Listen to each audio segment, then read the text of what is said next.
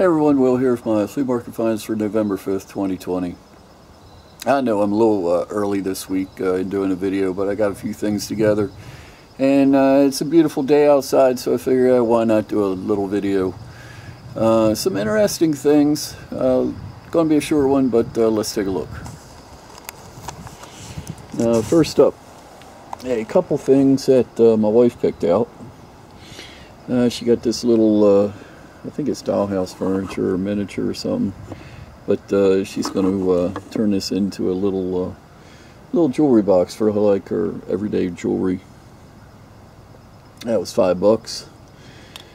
The little crystal ball with the crystals, there was 20. I think she's got plans on doing something, hanging that from our light in the dining room. Picked this up. It's a little slide rule that can fit inside your pocket. Comes with a little pocket protector. $5 on that. Really cool piece. Slide rules always sell well. Lots of collectors out there for them. Love the little spoon. The lion holding the scepter. Looks very British to me. $5 on that. I think it's more decorative than functional, but just caught my eye. A couple little tongs. Back in civilized times, when you bought a box of chocolates, you got a pair of little chocolate tongs to go with it to pick up the chocolates, and wouldn't get the chocolate all over your fingertips. So there's collectors for chocolate tongs out there. This one is marked Sparrows. The other one's unmarked, but cool pieces. Love the early chapstick in a metal tube called Chapaway. The cap is on there pretty good. I couldn't get it off. It looks like you just push it up manually through the base. $4 on that. Just couldn't pass it up. That is a cool looking piece. Limoges boxes. Lots of people make little trinket boxes, but Limoges is one of the best. And I've sold Limoges in the past, and they always bring good money. These were $5 a piece, and not sure what they'll bring. Prices tend to be all over the place on these. Like maybe they can range anywhere from 40 on to over 100, but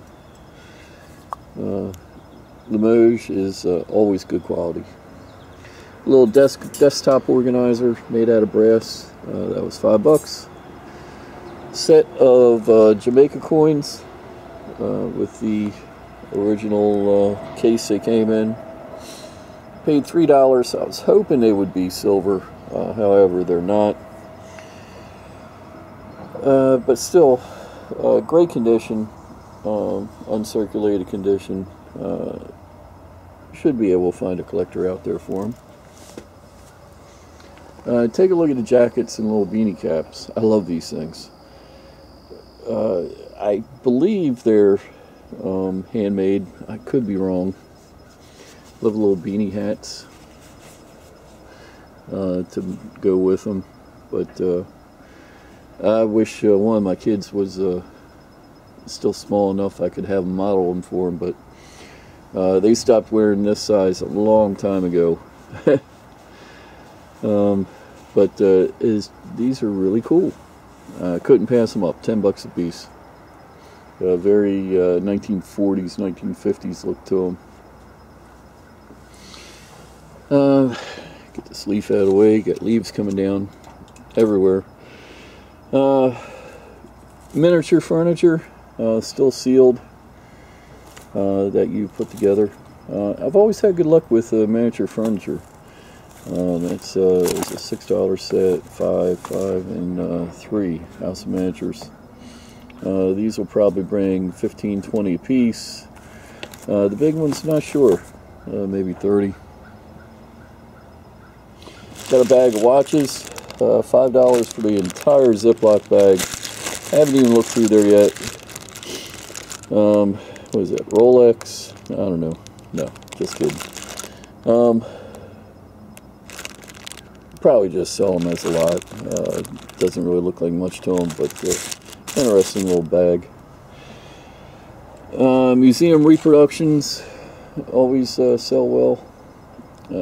MMA stuff is the best, museum modern art, but these should do well too. With 7 on those. Little belts made out of rhinestones. They were 3 a piece. Some 50-cent bags from the yard sale. Says Safety Awards, World War II Memorial Pin, and Sakrete Concrete 50th Anniversary from 1986. A couple Dooney and Burke handbags. Got these for 30 a piece, and probably list them for around 100 a piece. Getting into the Christmas season. People should be looking for some gifts soon, so hopefully they'll sell. And definitely the oddest piece. Had all this stuff in a box, and the box was $10 for everything. Right on top was this piece. It's a shame that it's missing a chunk, but you can see it's really well done.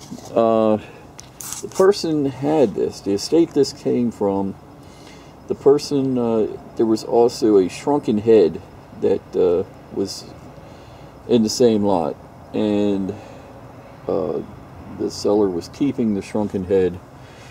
That's good, because I didn't want it, but we got this.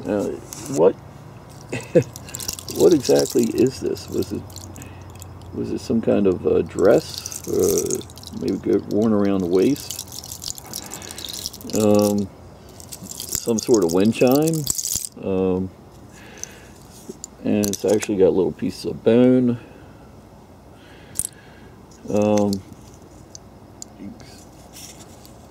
Really cool.